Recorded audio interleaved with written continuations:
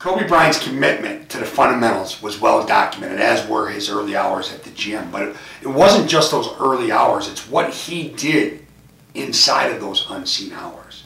The basics, the footwork, the ball handling, the shooting form, over and over and over again. And people ask Kobe all the time, why, if you are the greatest player in the world, are you constantly working on the basics? And Kobe would smile and look at them and say, why do you think I am the greatest player in the world?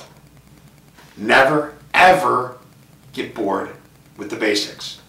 See, Kobe would work on something until he absolutely believed he couldn't do it wrong. Why? Because he knew that his default when things were craziest, when the game was on the line, when the other team was doing everything possible to stop him, Kobe knew that his default were his fundamentals. Now, did athleticism play a role? Absolutely. But he could never get that player on his side to make the acrobatic play unless he had the incredible first step, unless he had the timing for the crossover down. Let me ask you a question.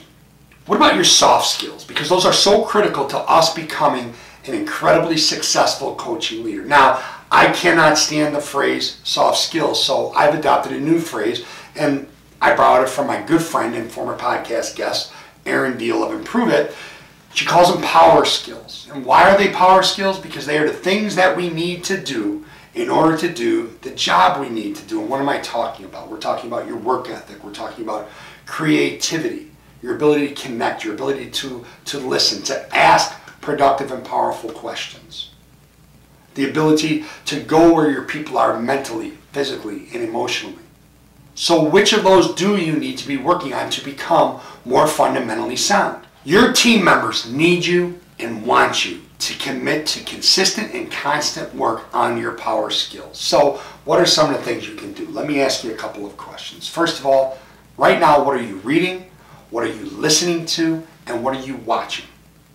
Second thing you can do is this. We talk about all the time, we tell folks you are the average of the 5 people you spend the most time with.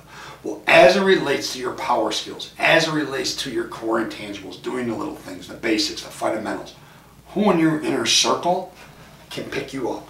Who in your inner circle can challenge you, okay, hold you accountable, who can lead by example to help you improve?